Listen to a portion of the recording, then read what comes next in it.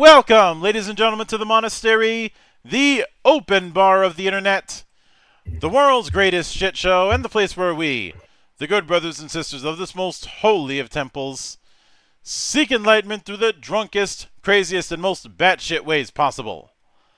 I am your one and only gaming monk, better known as Mildra, and with me I have a newcomer into the temple, coming to us from Radiation Burn, creator of the SARIL, I'd say almost universalist role-playing game, the one and only Graham Stewart.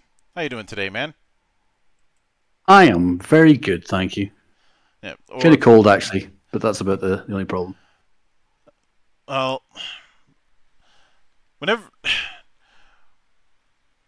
it's not even January yet. Though then again, whenever anyone from the UK looks at the types of winter I have to deal with in like January and February, they look at me like I'm crazy.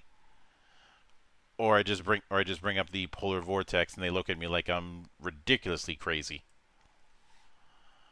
All you could say is at least it's not Canada. I'm not far off. True. But like I've gotten reports about UK winters, and comparatively speaking, it's almost quaint. Oh, it just changes every day, all the time. Well, you get cold days in summer and hot days in winter. Yeah. It doesn't matter. I've had the running joke of, if you don't like the weather, wait 10 minutes. Yeah. But I think the worst was that polar vortex where it was like minus 53 Celsius. Yeah, that sounds pretty cold. Certainly wouldn't go skinny dipping in it. I have done the polar bear plunge, and at least the only reason regret. Well, you're taking a dip in a frozen lake with the hole cut in the ice. At least it's a yearly charity thing, which I think is the main reason I can talk myself into doing it. Is because it's a charity event. Yeah. But part of one tradition around here is opening with the humble beginnings. So, walk me through your first introduction to role-playing games and what made it stick. Oh, well, it's like Velcro. It comes on and off. So when I was very young, started with D&D. Obviously, that was the first one. What made it stick was it's just the adventure. You get sick of the rules, but the adventure is always there with your friends. The thing about tabletop RPGs that's very different from video games is that anything can happen. And as a DM, I always liked the idea that anything could happen. So I always rolled in the open. I know I'll get arguments from that. And I never want to know how things are going to turn out. I love finding out with the players how things are going to turn out. I create lots of characters. I know how all the characters will act and what they want and what they work towards. But whether they succeed or not, I don't want to know that. I loved finding out when the players do. You get crazy situations, you get dramatic situations, and it's always a nice surprise. That's what really stuck. So I started showing my age here about 25 years ago, probably, when I was in high school. And there's been times where I've drifted away from it when you're moving to new areas and you don't have the friend groups, and then you build it up again and someone suggests something, and then somehow always end up being the GM. And you get lots of feedback from players over years and years, and then complaints from players over years and years of why they didn't play, or they would play if and they did this if, or why can't I do this, such as, oh, he's going to fire a fireball at me, well, I'm going to jump out the way, and someone says, oh, you can't, it's not your turn. Well, why can't you? And the answer is, well, realistically, you can, and there's no reason. Well, I found mechanically there was no reason that couldn't happen, which is one of the very many things that makes SARIL a bit strange. But I find that people, once they've played it, find it very intuitive.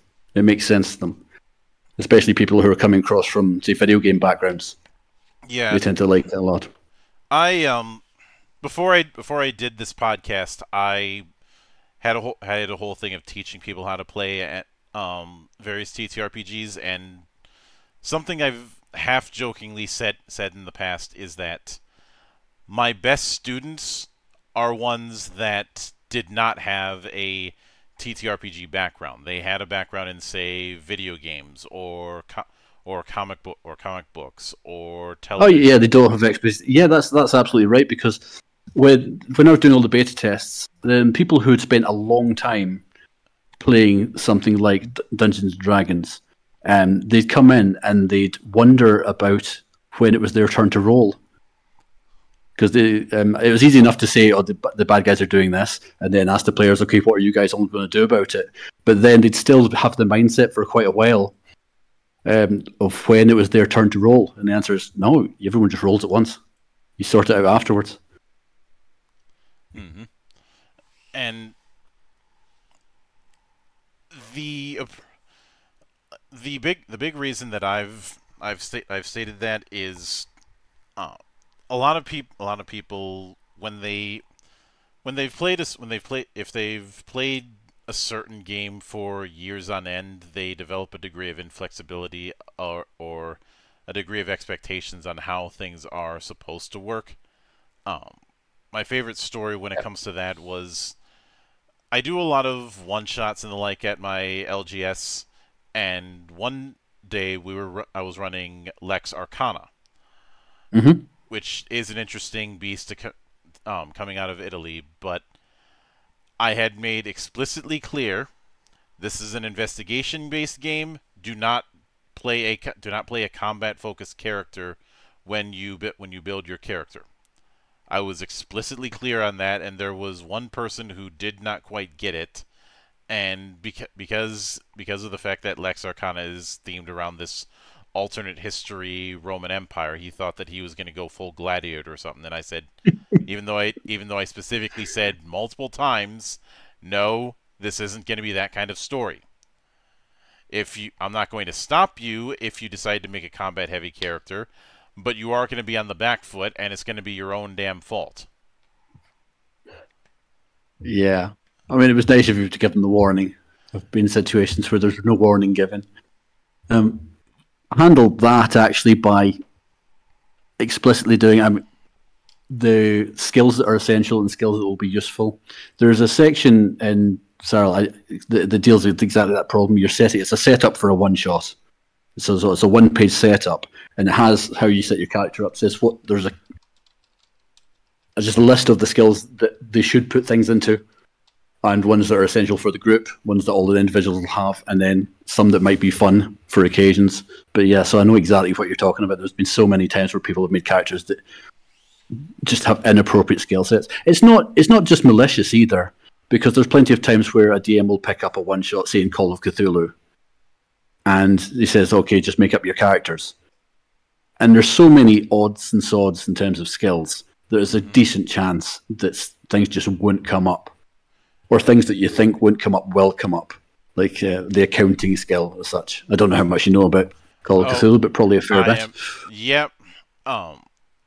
Because of course, just looking at the character sheet setup that you have, I appreciate that knowledge is its own separate area when it comes to skills, because knowledge skills is one of those pet peeves of mine where it ends up being this highly situational sink, since it's still in a lot of games that have it's still utilizing that same setup, but because separate fields are treated as their own skill checks.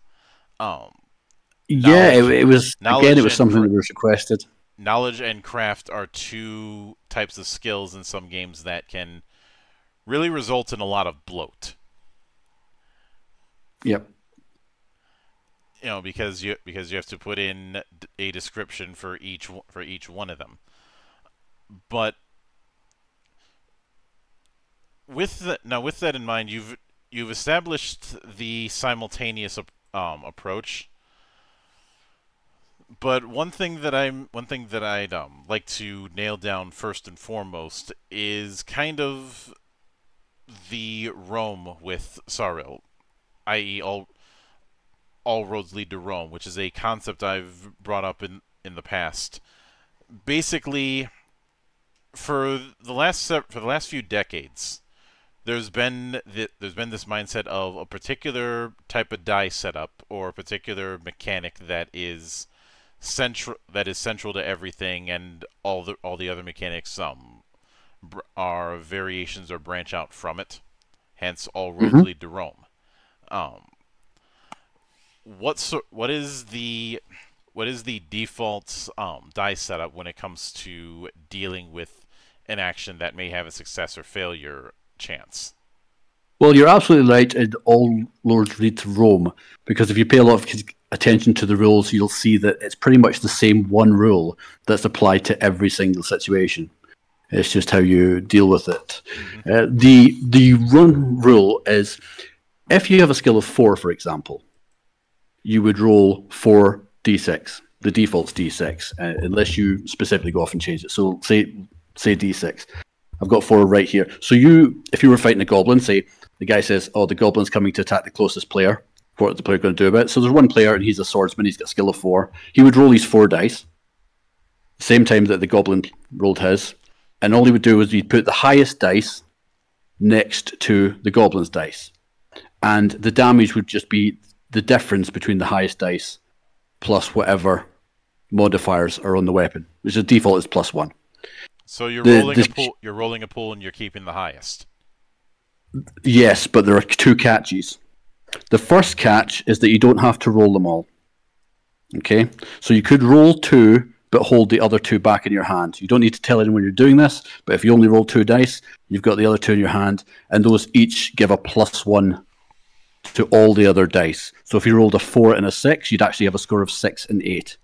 So you can roll and be more focused, but you're adding randomness to it with a higher possibility of a better hit, but more of a chance of getting it wrong as well. Additionally, on top of that, say we have 2 cowboys. I'll use the one from the demo. 2 cowboys, and they each have a skill of 4. So they want to shoot at each other in a standoff, so they both draw and shoot. They need a score of 6 to hit. So they could roll 4 dice or they could roll 3. So you're wondering what's the optimal. But there's a catch, which is the number of dice you roll is the speed of the action. So if someone rolls 4 dice and they're lucky to get a 6, they're going to shoot the other guy before he gets a shot off, even if he got a score of 8 by rolling 2 dice. And on top of that, say you're in melee combat, you've got your 4 dice again. If you're fighting against 4 monsters, you would assign one of each of your 4 dice to one of the 4 monsters. So you fight multiple people just by assigning dice. So if you've got a skill of 4, you can fight 2 people relatively safely, 2 minions relatively safely, or risky and go for 4. Which is why someone who's really crap at fighting and he only has 1 die can step in and save your ass if there's a 5th guy, because otherwise that 5th guy would just get a free hit on you. That's the core around it. Yeah. Now, with that in mind, would you, especially with the varying genres of some of the modules that I saw on the Kickstarter, would you consider SARIL to be a universalist game? Well, it depends how you define that. I've built it specifically for adventures. It's the core idea of it is it's around adventures. It's not really around themes. It's around setting up an adventure and going for it.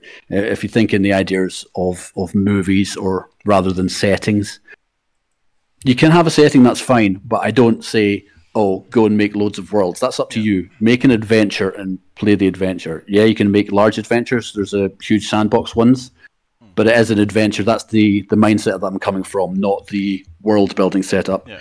As far as I'm concerned, each individual DM, there's plenty of them that will make wonderful worlds.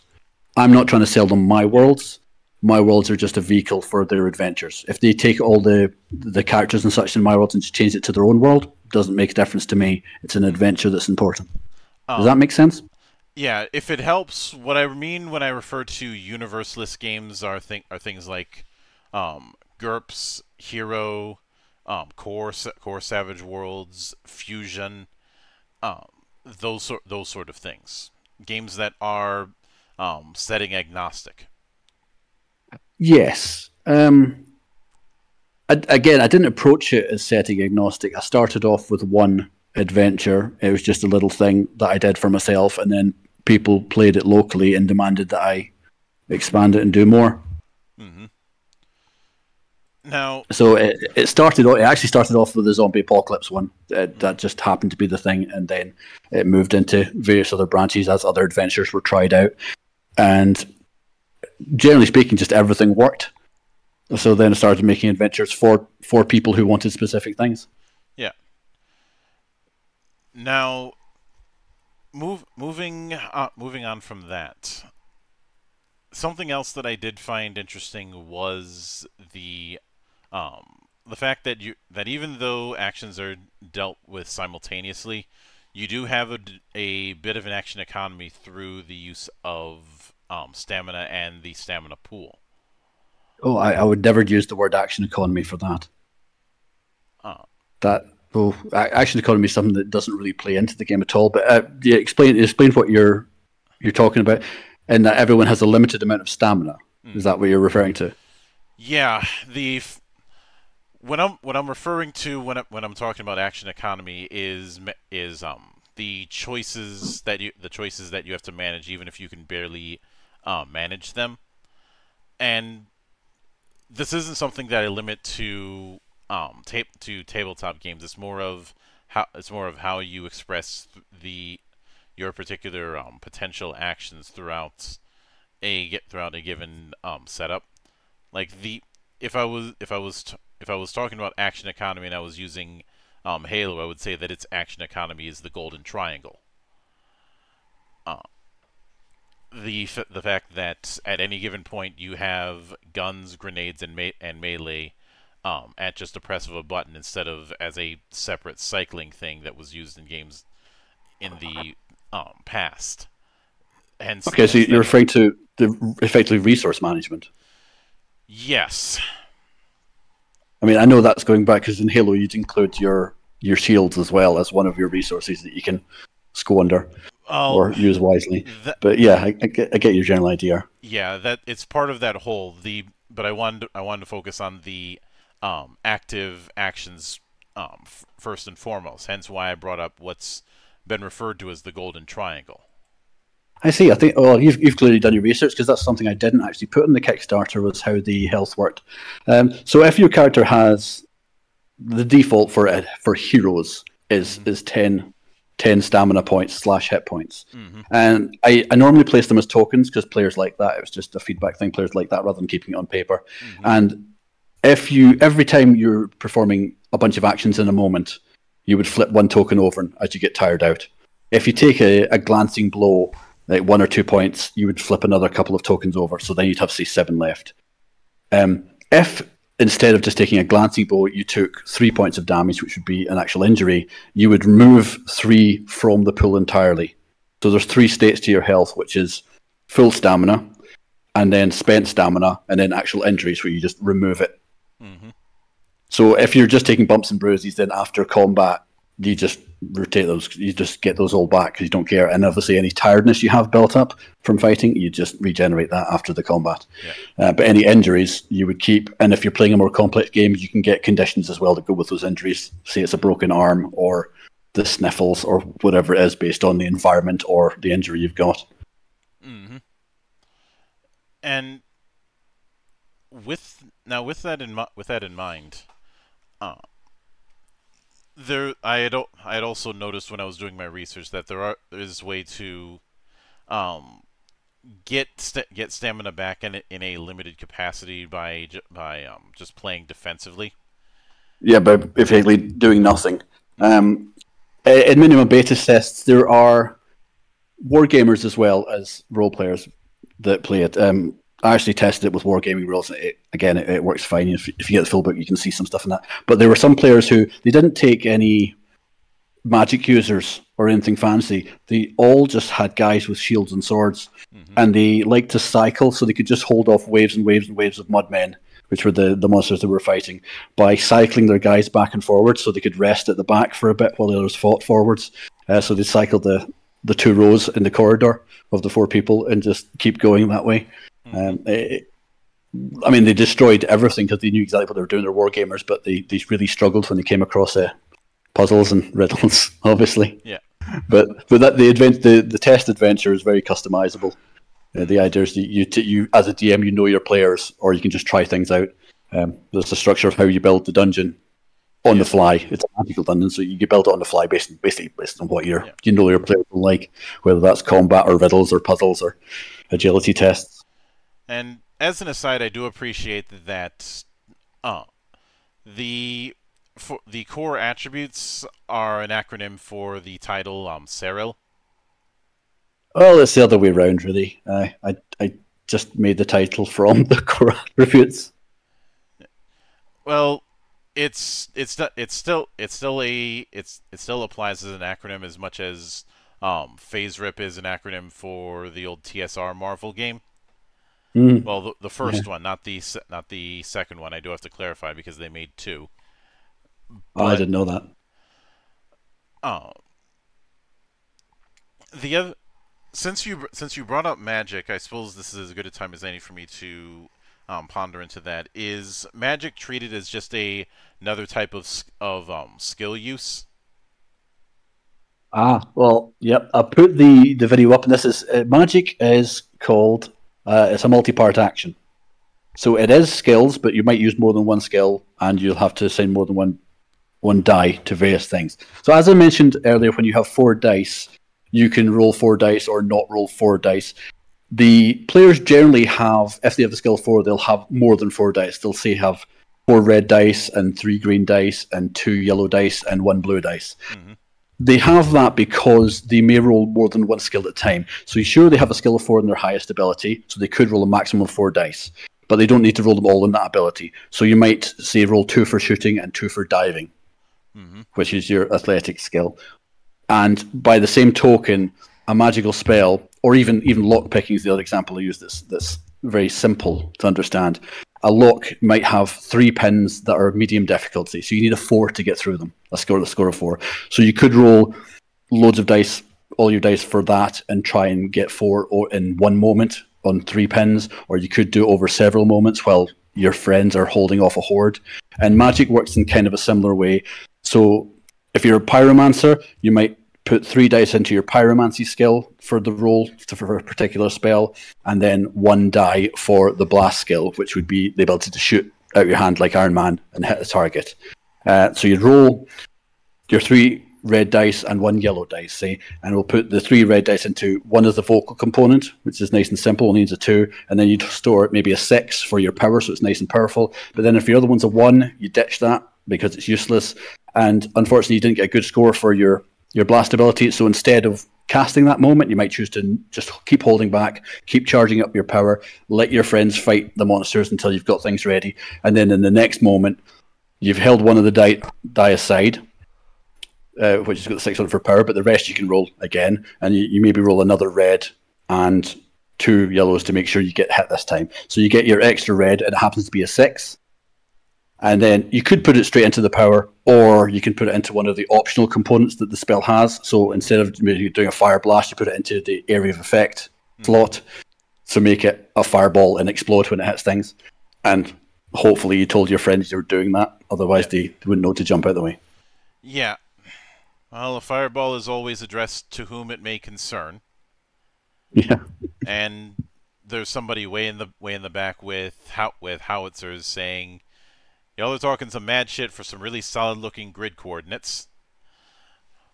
But given what you mentioned with stamina, I'm guessing that it's still something that you're taking stamina to do the action, and if you're applying extra effects, is the drawback of that it costing? Yeah, if you're charging up more power, you're going to start using up more stamina faster. So if you're not a very powerful caster, yeah, you can still spend a bit of time building up more power, but as you draw more and more power and charge it up, it's going to draw your stamina faster and faster and faster. So basically an extra 1 for every die you've held back. So you'll knock yourself out in a few rounds, so you can't charge too long. A better tactic is if you're not a great caster and you've got another not great caster, because everyone takes their turn at the same time, the two casters can just pull their dice together and put them out and get things done a lot quicker. So it makes for good fights against someone who's very skilled and someone who's not skilled, whether that's spellcasters or sword fighters. The idea is you can try and get it so that you have more dice going against them and they can't deal with it. Yeah. And given that in the full book, I'm guessing you have more of a effect list in a build your own spell kind of way instead of a defined spell list. That's absolutely correct. There is a section, well, basically called making your own spells and multi-part actions. So the core book, it does have a load of fire spells. It specifically goes through fire spells because they're nice and obvious, and from those you can derive your own ice spells or whatever you like. It's the section in the core book is all about making your own things. Mm-hmm. The individual adventures, so the Beaky Boys one that comes with the book has various air spells because that's just what they use. So it doesn't have fire spells, they use air spells. And those spells are specifically written out what they do and what are the optional components and such. But for the core rules, it actually just tells you here's how you make spells, here are some examples, here's how you'd put them together, here are some possibilities for what you would use, here are some things that you might want to incorporate in your universe, such as you may want to have physical components and you may want to have a limit as to what you can do by having, say, a crystal. The Quest and Chaos scenario, which is a lot about spells, most of the characters are magic users, they have to have a gem first of the type of magic. Well, it's not even magic, they call it channeling energy. So they have to have this gem before they can do anything. Mm-hmm. Or they have to have crushed gem built into a tattoo that lets them temporarily do things. But obviously that burns them and uses it up. Yeah. I say that's obvious, that's not necessarily obvious, but it does. So yeah, it's about, I want to enable more people to do their own thing, if that makes sense. Because I want to play things that I don't know, and the system would let people, because it's not a heavy number system if you don't want it to be. It's not. I'm not shitting on GURPS. GURPS is all right, but GURPS is very spreadsheety. Oh yes. And so there's that problem, and I wanted to get away with that. I want it to be so even the mechanics are all idea driven, I suppose is the best way. I was going to say narrative, but it's not narrative because you don't see what happens. You see what you want to do, and you try to do it within the rules as best you can. And you might succeed, or since you're all doing things at once, 3 people might succeed, and the other guy trips over his own feet and falls on the floor and ruins the whole plan. That can very easily happen. But you're never in a situation where you're sitting waiting for other players to decide what they want to do, but you've got an idea, and then when it gets around to your turn, that's gone because things have changed, because, again, everyone's doing things at the same time. It's got to be about having a problem, working together to solve that problem in the best way you know how with the skills. And the ideas can be absolutely crazy, but that's half the fun of a tabletop game. Oh, yeah. Now, with that in mind, I'd like to talk a bit on character creation. Yeah. Since we brought up GURPS, and I described GURPS as a borderline cry for help at times because of the fact that, look, I like don't get me wrong, I don't hate GURPS, but no, it's okay. I just love giving GURPS stands a lot of shit because they keep telling me that GURPS is the only game you need because it can run anything.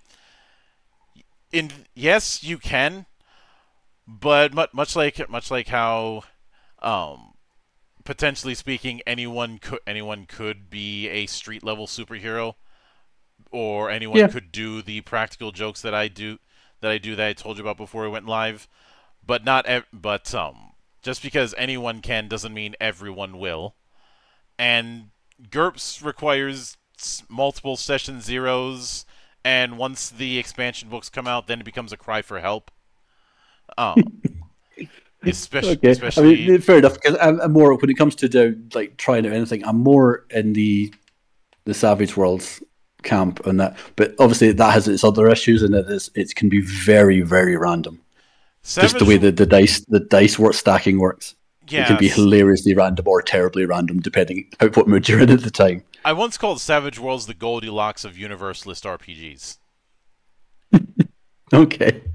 Uh, not too crunch, not too much. It doesn't have too much crunch, doesn't have too little crunch, just a decent middle ground. But with character creation in SARIL, is that a point-based affair? Yes. Essentially, it is a points-based affair. There's no...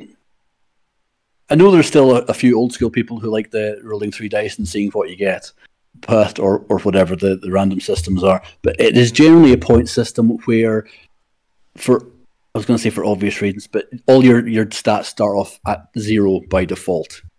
And that doesn't mean nothing, useless, can't do anything. That means the modifier is 0. Because it wasn't made in the 70s like D&D, D&D has its system which is based on 3 dice, which is why it has a weird system that a 12 is a +1 and a 13 and a 14 is a +2, etc., etc. If your stat is a 1, that's a +1. If it's a -1, it's a -1 on that particular stat. The other thing that's quite common is that a lot of skills will use 2 attributes rather than 1. Say it might be strength and logic. So a heavy rifle, the rifles use strength and logic, and a pistol uses agility and logic, just because it's a different skill set. So they're very simplified in that sense. But you also get different points for your attributes, which is commonly for most basic adventures, you get 1 attribute point. That's it. So everything's 0, and you can assign 1 point. And as you go up, if you want a 2 to get a skill to 2, you actually need 3 points because it costs you 1 to get it to 1, 3 total to get it to 2. Because you pay the number that you want to get it up to from the number below. So it's very easy to have a character that's middling at most things. But to offset that, the skills tend to push you towards specialization a little bit more. By letting it be cheaper to buy similar skills. So if a skill is similar to another skill, such as rifle and pistol, if you want to be a gunslinger, you'd probably want both of those. You only have to pay half cost for one of them as you build it up because it's a similar skill to the other one. And that's true of knowledge as well. So if you get one area of knowledge that's similar to another, or what's called expert knowledge, which is you've got a general skill such as science, but beyond that you've got the expert knowledge. You choose science and then you choose, say, biology as your expert knowledge, or let's say physics as your expert knowledge. Then it's half points because your science is your base skill. Then your expert knowledge would be cheaper for chemistry after you've got physics or any other layer of specialization. So the idea is that the attributes would be hugely costly to specialize in one particular thing, but the skill sets are a little more attuned to players focusing more on one archetype. You can make that archetype up yourself by using, say, 2 sets of. I suppose it'd be similar to multi-classing. You have 2 sets of similar skills that you like to focus on, or you could be a generalist and just take a bunch of things that you fancy. It's not that important, but the skills play a bigger role than your natural attributes. Your natural attributes will help in whatever skills that your natural attributes would help in, but you're more focused on what skills your character takes and develops rather than how he was born. And I'm guessing the fact that you can go with a more specific specialized build or a wider generalist build is to address the sunken cost issue that can sometimes happen with point-based skill design, where somebody's put points in a skill but they're disincentivized into putting points in a new skill unless they absolutely have to, because that skill is going to fall behind compared to the rest of their stuff. Yeah, that doesn't tend to happen. It's more a case of, do I want to hold on and make myself really good with one particular skill, or do I start taking some more interesting other skills? That's like I said, we've done a lot of beta testing, and that was the question that came up. No one thought, oh, this skill's going to fall behind. That doesn't happen, because to get to a small level of skill is very cheap. So you get to a point in the story and you might be awarded, say, 3 points for not for attributes, 3 points for skills. Getting new attributes is very rare, unless it's a very long campaign. But so they get 3 points. it's quite common for someone to say, right, I'm going to save one of those points for later and get a new skill at level 2. Because that's nice and cheap. But there are going to be other people say, well, I'm going to get my level 2 up to level 3. Yeah. That was the conversation that people had, because obviously the players all talk about what they're going to do and what their character's going to do and what they think narratively would work for their character. Would they focus on one thing? And that develops naturally. Nothing to do with me as the DM. As the players play it, they decide who their characters are. Because no one has a great idea of who their character is. Even if they've written 5 pages of backstory, they don't really know until they've played them for a while. That's my experience. You could disagree with that. But always my experience is that they get into their character as they go. No one, or very few people, start right off the bat knowing who their character is and how they play. In my experience, it's been a little of column A and a little of column B. It ultimately depends on the player in question. Some people will have a lengthy idea in advance, and some people won't. To even out the playing field, I usually have everybody go in relatively blind during session 0. And if they have an idea, isolate it from me until that session 0 comes in, so I can improvise with it. Ah, okay, yeah. But I will admit that now, before I get to my next question, there's one clarification that I need to follow up on. Is it a case where it's a universal point setup where you've got a budget of X amount of points to spend on attributes, skills, equipment, and whatnot? Or is absolutely not. It's by the adventure. When you start the adventure, you'll have a budget for that adventure. So if you're having a long campaign, then everyone starts in the same place. It's not really built for, say, West Marches.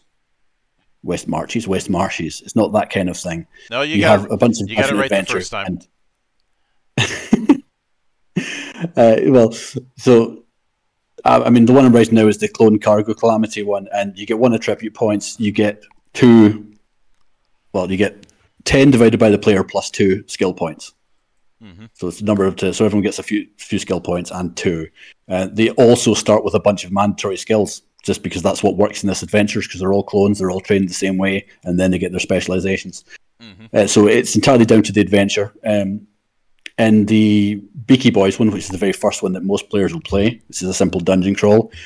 You start with no attribute points to spend, because we don't teach players about that until they've played it. They get an attribute point halfway through the game.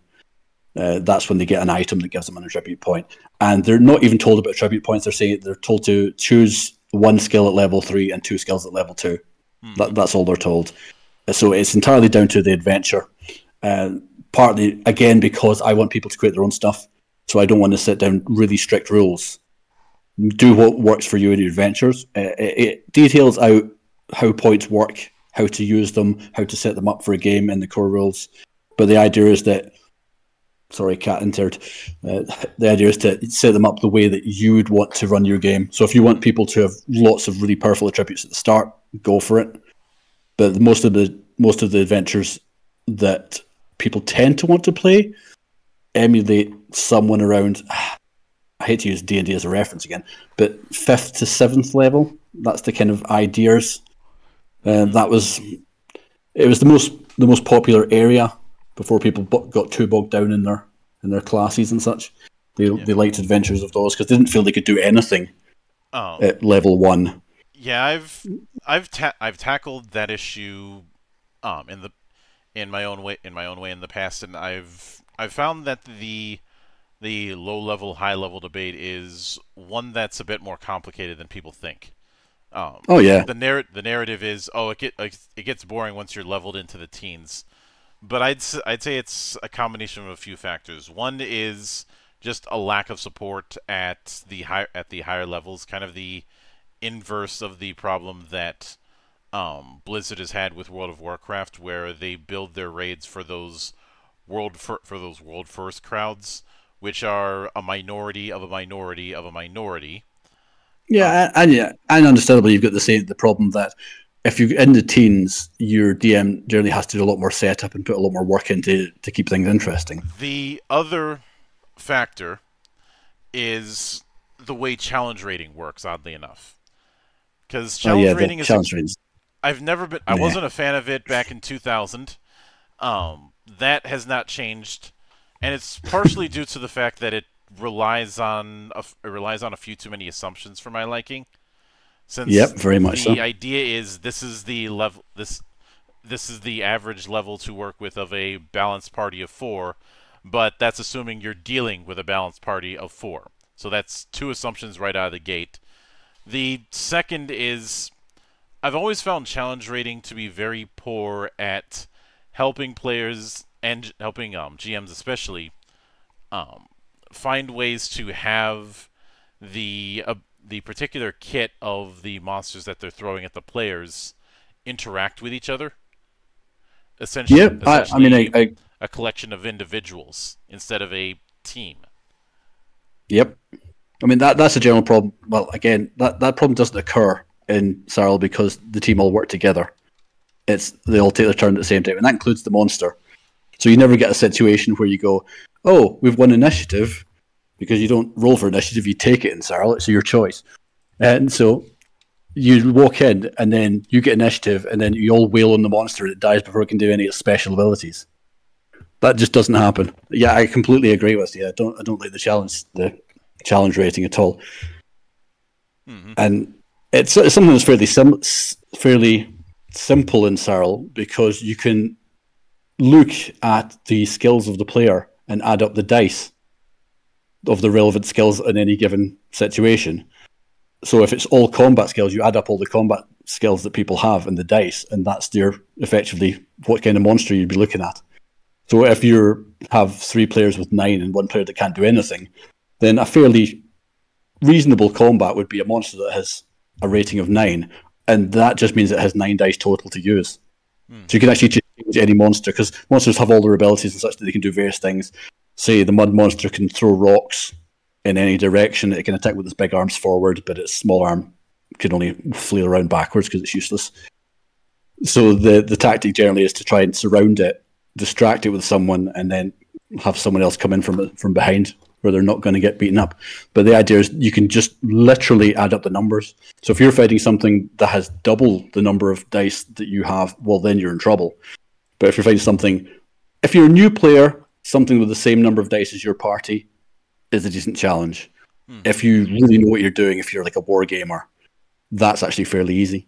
So it's easier in that sense. You still need to know your players. I'm not going to lie there. You still need to know who your players are and what they're relatively capable of. If they're all idiots and they're just going to try random stuff, you don't want to throw something that's a huge tactical nightmare at them.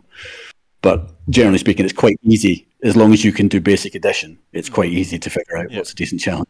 What certainly helped me when it comes to dealing with the issue is, and this is something I've told people, think of the player side and the GM side as as essentially sports teams. Like how in how you have defense, midfield, and attack areas in football. You have your fullbacks. You've got your sweepers, your strikers. Each of them having a particular focus on what they're supposed to be doing.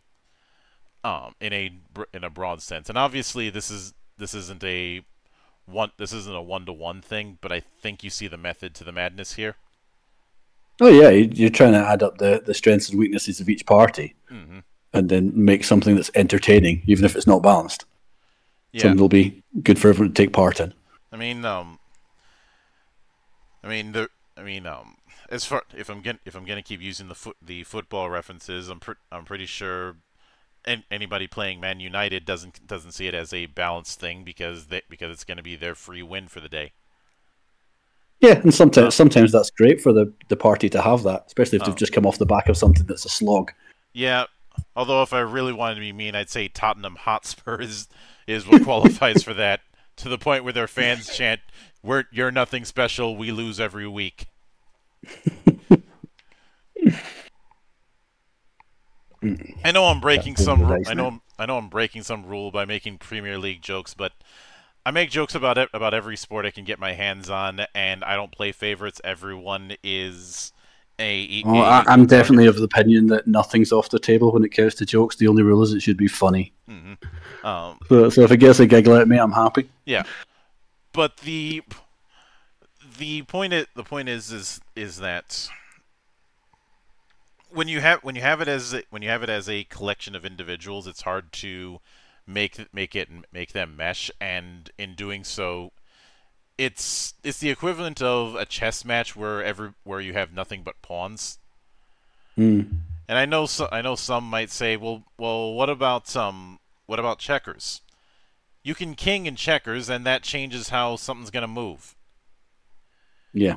Oh, so I it's mean, every move you make in checkers obviously changes the board entirely. yeah, But you don't have four players in checkers, so you don't run into the problem of no. or five players, including the DM. I have done 4-player chess. It is very much a thing, and it is very chaotic, which is part of the appeal. Oh, and of course, if you look at the way people utilize, say a deck of cards in a trading card game, it's the monsters are not just a collection of individual monsters. Yeah. It's one piece of the whole, and Yeah, I don't think D&D is designed. I mean, I know what you're going for, but I don't think D&D is designed very well around the idea of um, fighting. I know they say it is, but fighting multiple different monsters that supposedly work together. There's a few, like the Mind Flayers and their gang, that all work together. There's hobgoblins and goblins, or orcs and goblins that oddly can work together. enough, But the gang, the edition of D&D that I'm told I'm supposed to hate, but I don't because they don't pay me, is actually made an attempt to try and have that kind of team play. Um, presumably you mean four. yeah, Yeah, because the I'm okay with four. There's a fair bit of tracking. The only issue with four really is the amount of tracking you have to do. So it's yeah not too bad.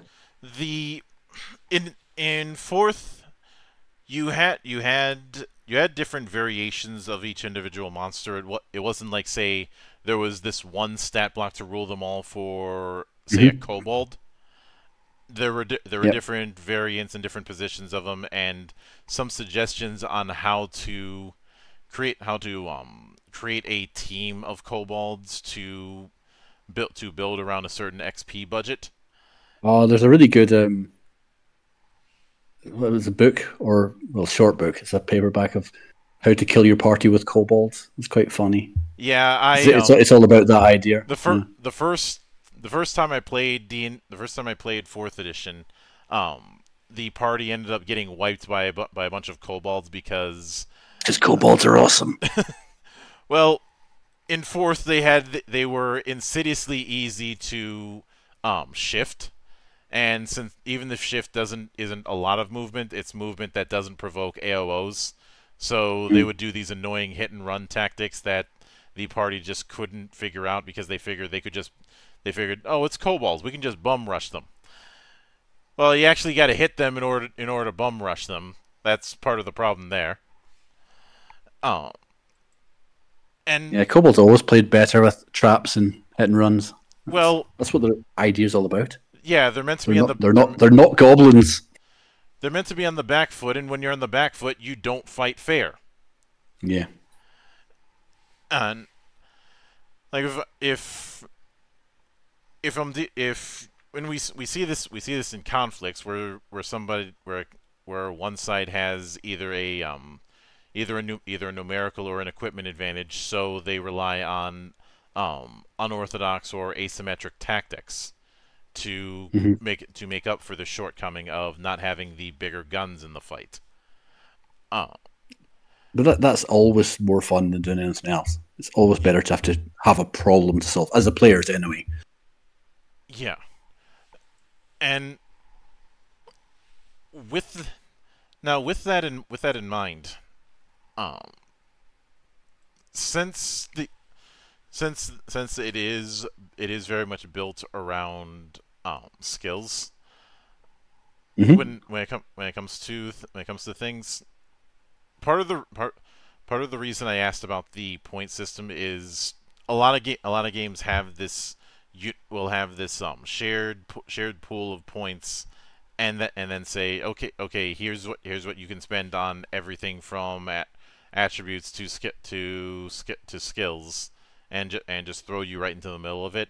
One example I always use for this is Shadowrun.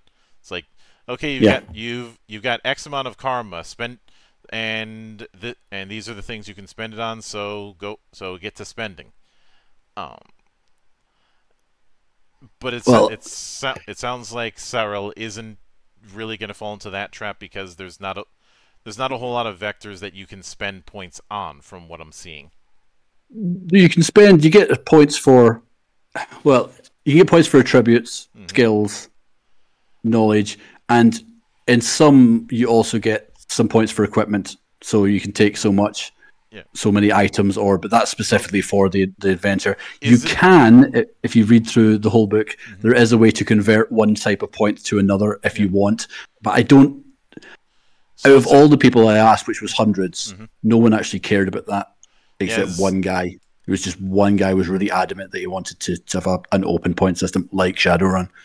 Yeah, so the way you're describing it, it sounds like there's a separate point pool for attributes, a separate point pool for skills, and so on. Yeah, that's exactly right. Oh. So attributes would be very, very rare to upgrade. Because you don't want the strong guy to suddenly become the smart guy as well, just because he picked a couple of points up in the middle of a coffee or whatever. Yeah. So skills are far more common. Whether you do it by the skills that they use and you give them points that they can use relative to those skills, or let them do whatever you like, is entirely up to you as the DM. There's a few methods of doing it listed. The basic is you just give them points, let them do what they like. Yeah. And then there's they've been doing these things, so they have to pick a skill that's relevant to, say, their strength, because they've been doing a lot of strength stuff. So they have to use the points on skills relative to those. That's the other method.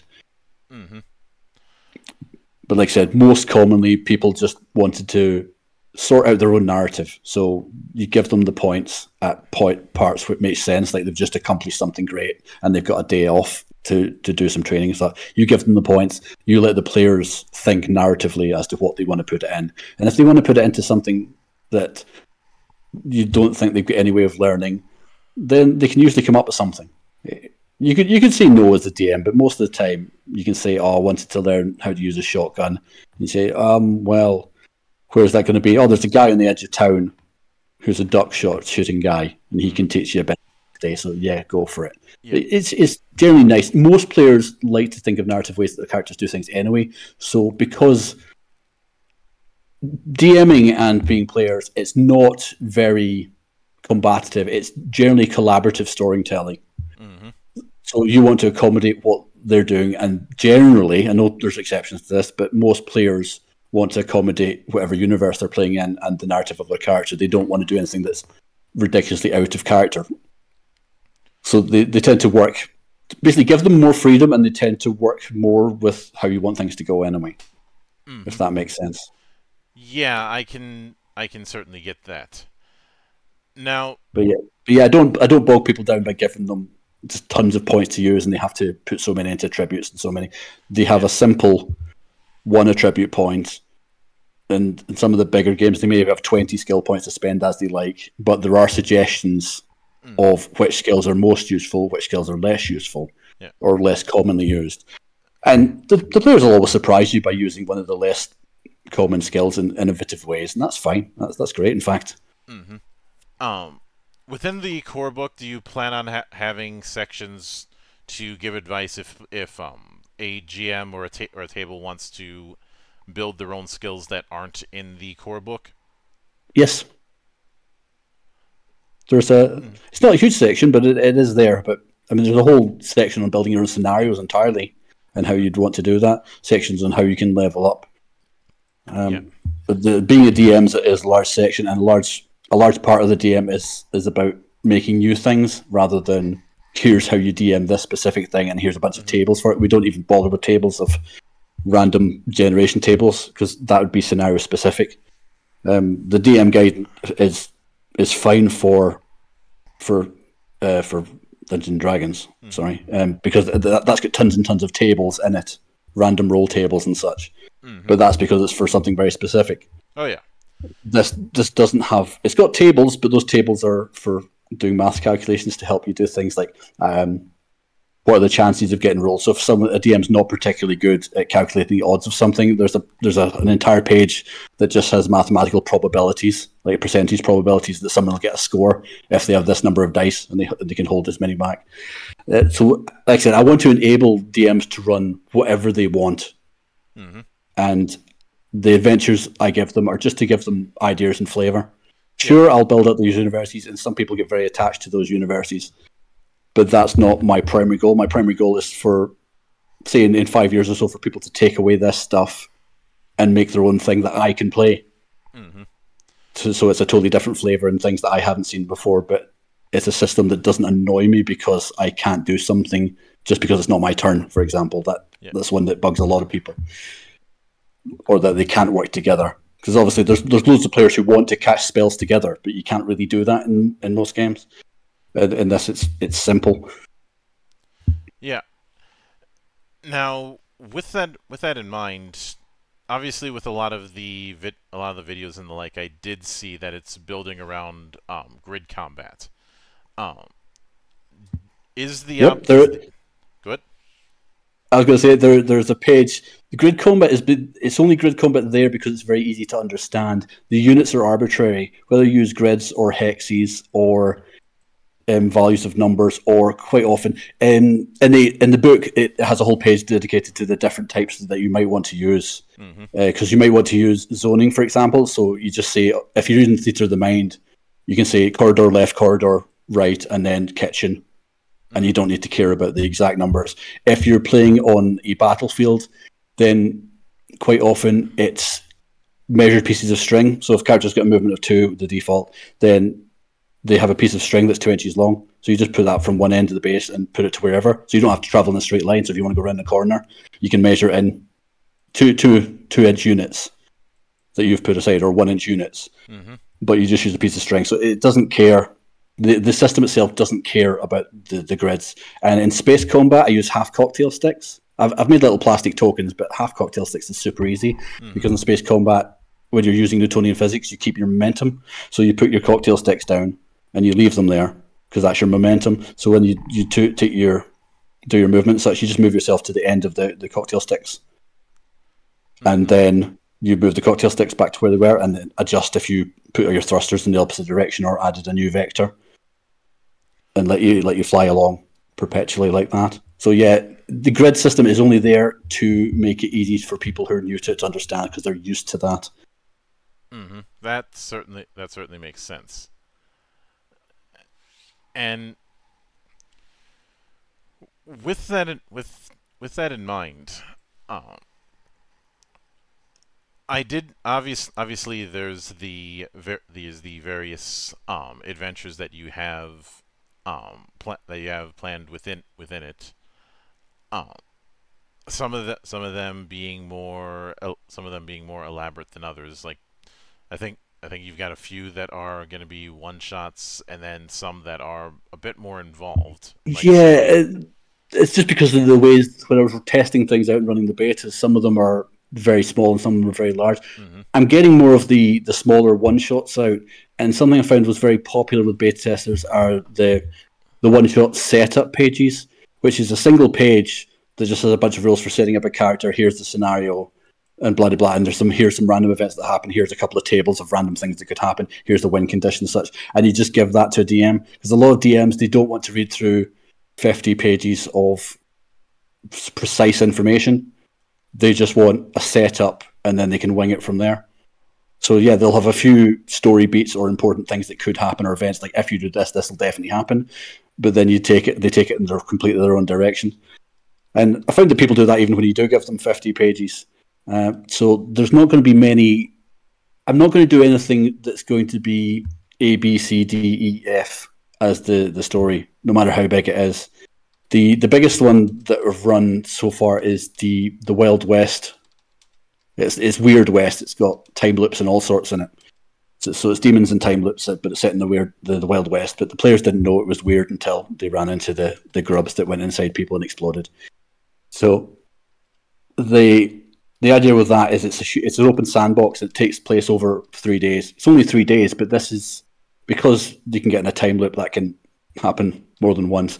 And the campaign was well over 100 hours for several groups that tried it, which is completely the opposite end of the Beaky Boys one, which is that's the one that does hold your hand, but you can run that in 4 hours if you want. If you want to cut out half the rooms, because it's a starter adventure that's very familiar to people who are coming over from Dungeons and Dragons. But I will say that I will never bother doing a linear story because I'm not that interested in it. But something that has 3 small open world acts, I suppose, like there's a setup and then there's this thing going wrong and then there's another location. That's fine by me. That's what not the Clone Calamity one, that's a small one, but the Parallax one where you're trying to steal a spaceship. That's a heist. It's designed as a heist and it's got 3 acts. But in those 3 acts, you can do pretty much whatever you like. And how you go about it and which AI you put on your spaceship to give it whatever personality, that's up to the players. Well, the DM might say, no, I'm not doing funny accents, or no, I'm not going to have the AI of a stripper. Like, it's the AI that runs the strip joint. But if the DM's up for it, then yeah, the player can get, because their ship gets knackered at the start and they have to kind of rebuild it in the first act before they set off to go on their investigation side of things. And then they've got the actual heist at the end.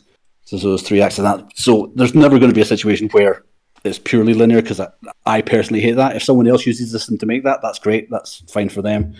But I couldn't bring myself to make something that's 50 pages of this happens, then this happens, then this happens, and have the players just jump through those hoops. So yeah, there's going to be huge adventures, but they're huge and they're dense and they're full of possibilities, not things that definitely happen. Mm-hmm. They're mostly built around all the characters that are involved, all the NPCs that are involved, and what those NPCs would do and what they're like and what their goals are. So then the DM would still have to figure out how they would act in a particular situation. Because it's not my job to tell a DM how they're going to run their game. I find that kind of offensive. Once they take it, it's theirs, and they make the universe their own.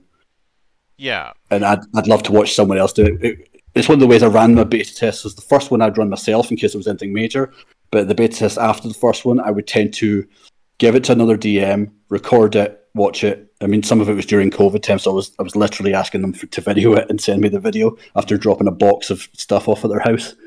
And then they'd send me it back and I'd see they'd do crazy things that I would never have thought of, and that's fine. That's good. Yeah. Cat attack.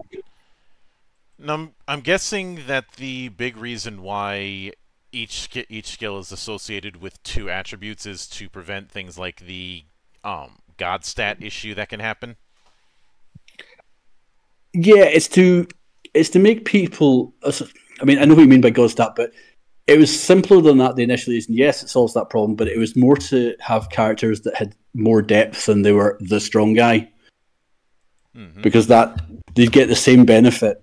Depending what skills they chose to use or what weapons they chose to use, if they were, say, strong and agile or strong and logical or strong and intuitive.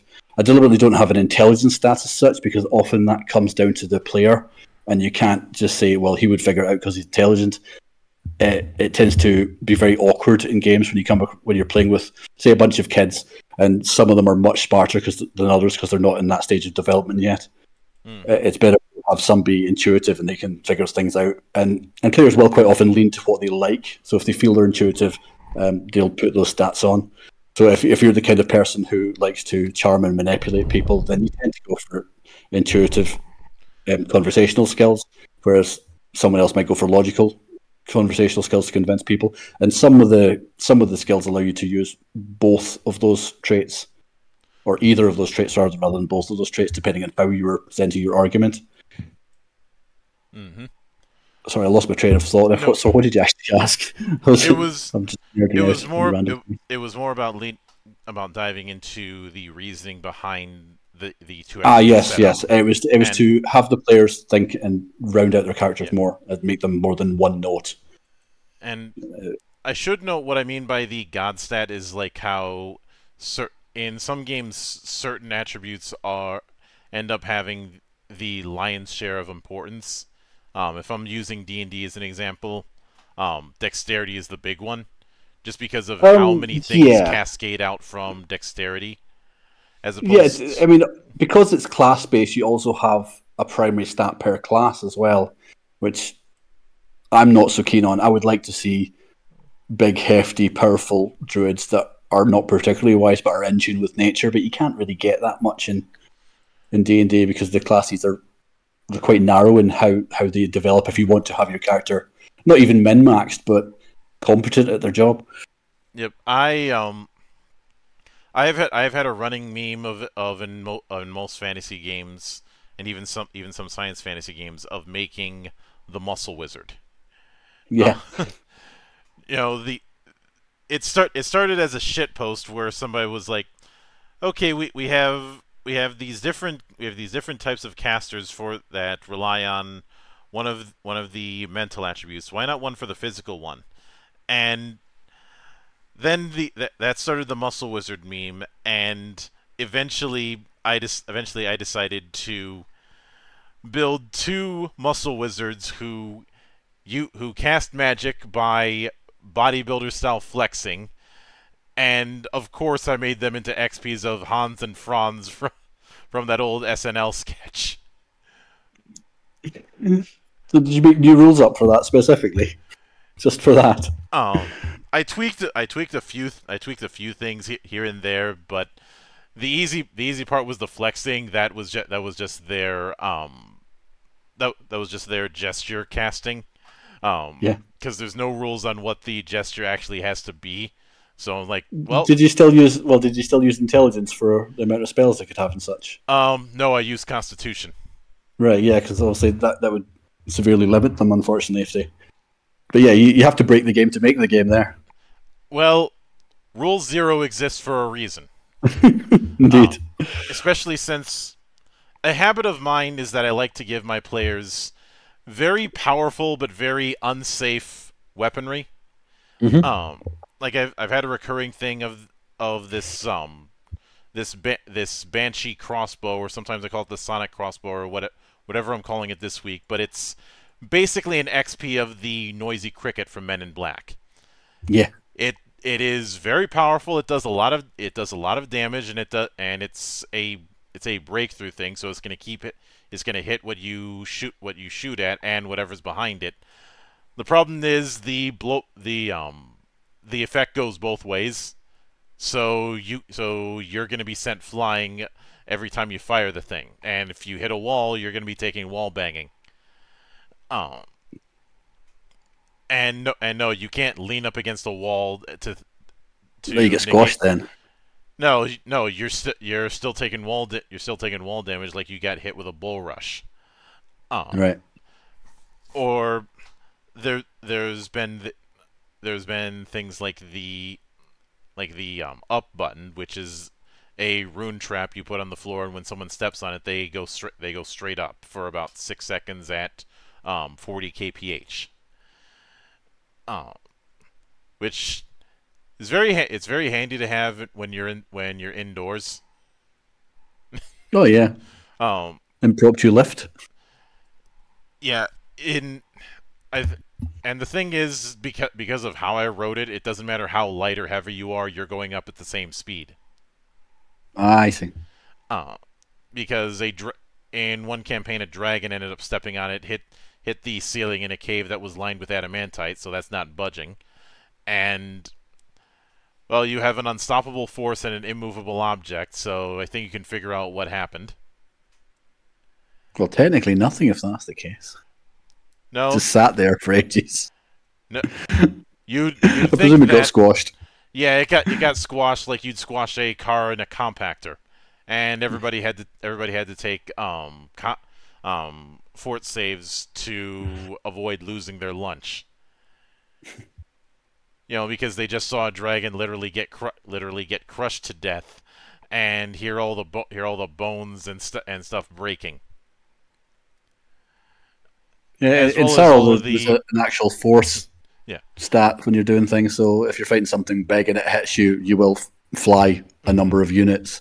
And just like you said, if you hit a wall, whatever number of units you've still got left to travel is the amount of damage you take. Yeah. Simple in that. I had argued with a GM once because I wanted I wanted to have a monk who managed to repurpose a ring of ram into brass knuckles. Yeah, So he'd absolutely. he'd punch stuff he'd and What then was the argument there? huh There's no argument against that. I had he tried to talk me into only using one ring of ram. I'm like, there's four holes. He has four Yeah, rings of ram on each fist, and he eventually relented because I told him that he could be that with that setup he could basically pinball battlefields, just tossing enemies about. yeah. And apparently he liked the idea so much that he ended up making his own. He ended up house ruling how this is going to work if say he hits and the enemy ends up hitting somebody else. You know, the whole three body collision thing, Yeah. which resulted in me setting up encounters so that one would bounce from the other, like the world's worst Rube Goldberg experiment. Uh, because apparently I get way too many ideas from old Looney Tunes cartoons. Uh, they generally find that the cat's eating my arm. They generally Yep. work quite well. And good to talk about the similar thing in SARIL, if you win a round of a combat, well, a moment of combat, Mhm. you even if you haven't damaged them, you get to move them one square away from you or move yourself back. So if you want to disengage rather than making a run for it, generally you'd want to win the moment of combat so they can't attack you in the next moment, because it's not generally moving and then see what they're doing and then doing it. It's all happening at once. So Yeah. it's quite common for you to kick someone off a building or off a bridge or whatever because you just happen to be in the right place at the right time. It's an Plus, entertaining form of combat for a lot of people. one of the rules of Swashbuckling. fiction is if you are shot from a high place, you will fall to your death. Bullets may do you in, but gravity is the one who gets the kill credit. That's how this works. That's entirely reasonable. Oh, plus I tend truth be told, I tend to prefer a more zone like approach because whenever I set up encounters, I take way too many cues from martial arts movies because I grew up on that kind of crazy, and I want people to find weird ass ways to utilize the environment as a weapon as much as Oh, um, yeah, definitely. as much as You their don't actual want to sit in weapons. in a flat arena. Flat arenas Um, are generally boring. and yeah, At least throw a few pillars in there, if nothing else. um, because of that, somebody said, so wait, as long as I can pick it up and throw it, I can count it as an improvised thrown weapon, right? I'm like, yeah. I want to pick up this guy and throw him as a improvised ranged attack. Okay. Yep, if he's strong enough. Well, he was strong enough that he could juggle people. So that's exactly what he did. He pulled the old I will hit a motherfucker with another motherfucker. Yeah, Oh, perfectly legit. I don't yeah. see why that wouldn't be legit. Like I know some people want to have it that they're trying to do these serious stories. I'm like, no, Well, you have a bunch there's a of time and people a who are place. there's a time and place, but when you have tables full of genre savvy people, um, it sometimes it's best to embrace the stupid because those kind of things are gonna be these stories that they tell their friends about. Yeah, I get that. It depends on your group entirely. Mm-hmm. Uh, I mean, so there's plenty of people who run Call of Cthulhu as a farce because the base skill level is 50 if you're professional, which means you mess things up half the time as a professional at whatever skill. yeah, So it leans very. So if you've got a group that has a good sense of humor, it leans very well into the comedy aspect rather than the oh no end of the world aspect that you're supposed to play it as. I think the I think the last time that I ran Call of Cthulhu, I wasn't technically running it. I was running Delta Green in my own style. The approach that I ended up taking was that the player characters are technically the elite of their particular field, but they are the outcasts. They're the misfits. Um, the guys who are have a few screws loose and tend to have bad luck when it comes to the whole collateral damage thing. Um, one of them having the policy of it's still of going into a stealth mission and with no survivors because nobody can notice you if nobody's left alive to notice. Yep, the ultimate stealth weapon, explosives. Mm-mm. He is the type of person who would breach a room using frag, uh, or or um would have traps be the triggers for other traps. You know, somebody tries to disable the trap, and that's the trigger Yeah, for another one. a Rip Goldberg machine of death. Pretty much, and or have what he referred to as dummy traps. Traps that even when you set them off, they literally do nothing. They're meant to be red herrings to catch paranoid people. I was going to say they don't do nothing; they make someone paranoid. Well, a paranoid person is just someone in possession of all the facts. Oh, I don't know about Yeah, that. but with that in mind, one other thing I was a bit curious about is whether or not you're planning on putting advice regarding regarding custom equipment because well everybody's going to want to trick out their particular firearm, for instance. Yeah, there's a section on even talking about the firearms that talks about if you're adding different types of ammunition because there's so many options you can have Oh yes. depending on situations. Even with the basics, the example I give in the core rules is giving two examples of armor penetrating rounds for 5.56. Even though that's very common, you get two very different types, and one's the tungsten core and the other one's depleted uranium. Yeah. They're both for penetrating armor, but they both behave differently. So yeah, that's there. In the DM sections, there's a section about creating your own items and weapons, specifically like thinking about what they do, whether balance is important, how long they're going to have it for, etc. To set that up. I thought you were going to talk about sanity because of that. And You're talking about Call of Cthulhu. you know how I said that I like giving my players dangerously unsafe weapons. Yep. I have it. I have gotten plenty of inspiration by looking at weird firearms or abandoned prototypes. Um, yeah, Well, even the Wild West one, there's plenty of guns that have the unstable trait, which means that they can just go off by accident. And the revolvers, if you have the single action revolvers in the Wild West one, if you have them loaded with 6 bullets, when you're not knowing you're going into combat, if you're going to be dangerous enough to walk around with 6 bullets in them, as soon as you fumble something or fall over something, it's going to go off and shoot you in the foot, guaranteed. yeah, But that's a player choice because most of the time people did not have 6 bullets in their gun; they only had 5 in their 6 shooters because it was so dangerous to have the sixth one in. yeah. Oh, like, but one example that I've used is for a cyberpunk campaign. Um, I decided to take the concept of the Fat Mac and instead of it being a single shot, it's a semi-auto. And the reason I did that was because one of the players was a troll, and I'm not sure how familiar you are with the meta types in Shadowrun, but trolls are big boys. Yep.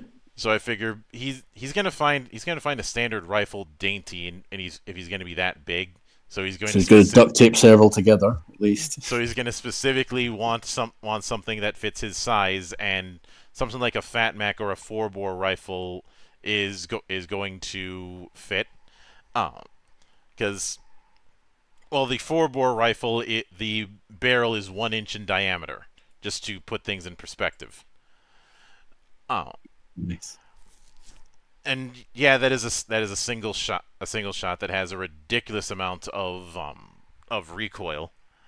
The they're technically hunting rifles for specifically for like big African game because you need something that's Hmm. gonna stop them so you don't get run over when say a charging rhino or elephant is coming at you and you shoot it with something smaller, it dies, but it's still sliding because of all the Oh yeah. momentum. And Well, it would die, but it would tend to not die for a while. It would die later after it would gorge you. yeah, and I had it that he had a sniper rifle that was the size of a punt gun, Hmm. which the punt gun was a ridiculous method for commercial I know what gunning. I know what it is. Yeah. Yeah, yeah, just take that kind of thing. So it's a case of you just have him at But the as a rook load sniper gun. rifle, the barrel length to the aperture is probably not going to be that accurate anyway, Well, even as a sniper rifle. he was using explosive rounds that went off like a missile. So I see. it wasn't accuracy. His accuracy was not really his priority. His priority was accuracy by volume. Yeah, so if you hit the right building, it would blow up anyway, so it's fine. Oh, well, if you fire enough bullets, you'll eventually hit something. And